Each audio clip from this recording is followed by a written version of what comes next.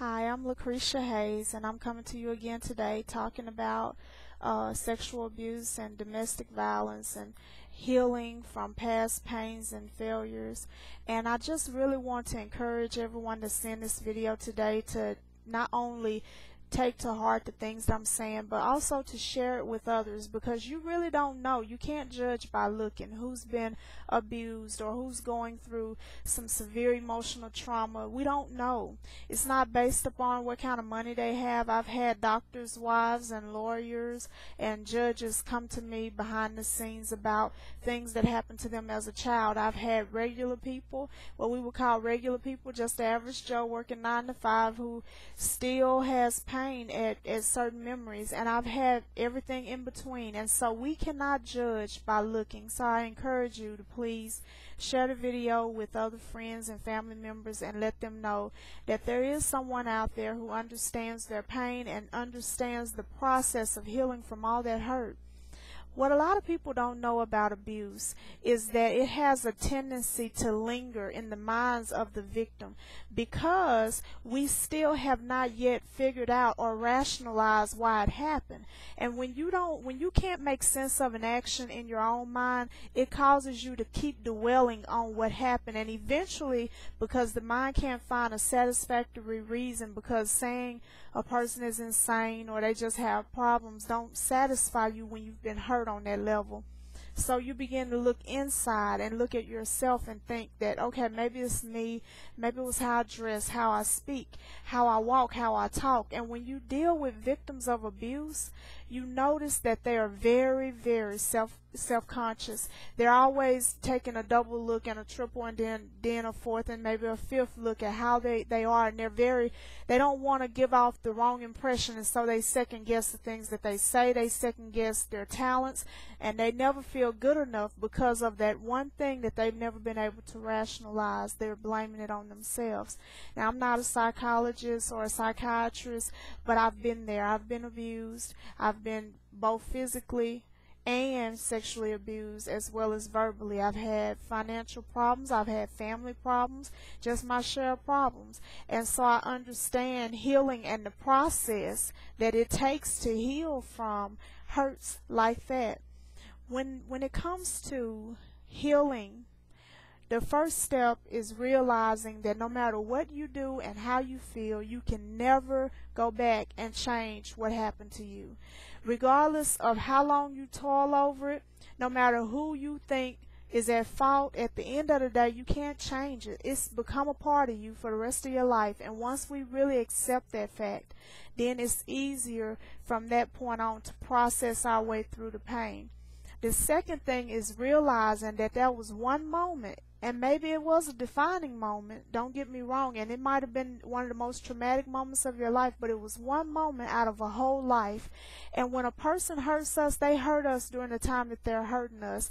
And we might not can help it at that time, but every moment after that pain ends, the actual pain of what they're doing to us ends, it's our choice if we continue to hurt behind it. Now, I know that sounds easy and simple, because when you're hurting, you're just hurting, and you really don't feel like there's anything you can do about it. And I'm not telling you not to grieve, but what I'm saying is, once your grieving process is over, realize that you have to make up your mind that you're not going to allow something that happened one time or maybe 20 times in a moment of your life to define the rest of it, all of it. And so that was one of the things that helped me. It was that my last sexual abuse issue happened in 2004, and it was at the hands of a preacher. And I was angry with God, because at that time I myself was a preacher, still naive, very gullible, and I didn't realize the fullness of why the Bible say gifts come without repentance. Either way, I had to make a decision, and I didn't have a long time to make it. If I was going to let this one thing that this person done drive a wedge between me and God and make me second guess my own calling, second guess every person in ministry, every man, period, it made me wake up and deal with stuff that I had left behind. I thought before, all of it came clashing down around me when he did what he did. But I decided that I didn't want my life to be defined by what he done to me, because that's not fair. That's like being raped twice. It's like he's already raped me, and now he's going to take my life from me, or what he done is going to take my life from me for the rest of my life.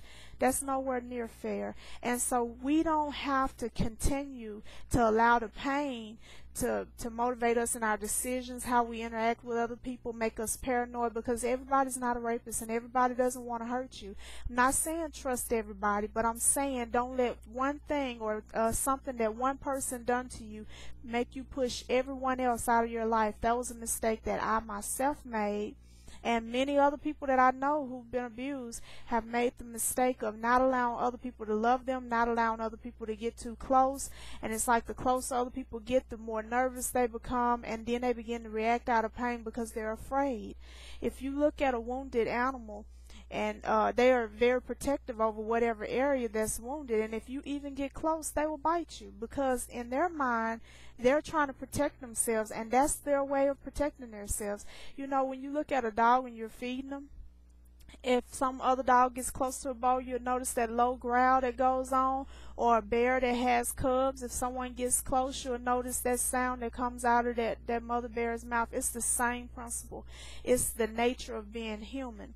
However, it doesn't mean it can't be controlled. We have to learn to love again, to have faith again that our life can be better, and to take the power back from the person that abused us by choosing every day of our life, every moment of every day of our life, that we're going to take our life back, we're going to be successful, we're going to be happy, and we're going to be joyful. And it's hard to be happy and joyful when you're paranoid about everybody, when you're always wondering who's going to hurt you next. You have to release that in order to embrace true joy. Now, I know everything I just said sounds real good, but it's like those are words. How do I do it? You do it one moment at a time in your life. There's nothing that I can tell you that can make it better instantly, overnight. It's something that you have to constantly choose. And then one day you'll wake up and you'll look back and you'll think, it's been years since I shed a tear over this situation. It's been a long time since this or that happened, or since this memory came. And you'll wake up and realize you're victorious, one moment at a time, every day of your life, until the temptation is gone for you to hate or be bitter against the things that happened in your past, until the pain is gone to a degree where you can talk about it and you don't cry, and you're not hurting on the inside, and you're not enraged or angry, to the point where you forgive yourself and allow yourself the freedom to have a successful life. I hope this was a blessing to you, and if you need anything, just be sure to drop me a line. My email address is lucretia.hayes@gmail.com, or you can stop by my blog. It's The Rape of Innocence, blogspot.com.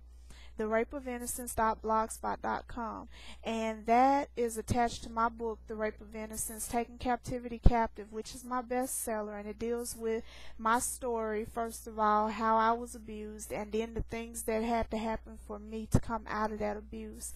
I hope you all have the book, or if you don't, get the book and read it and give me some feedback. You have a good day.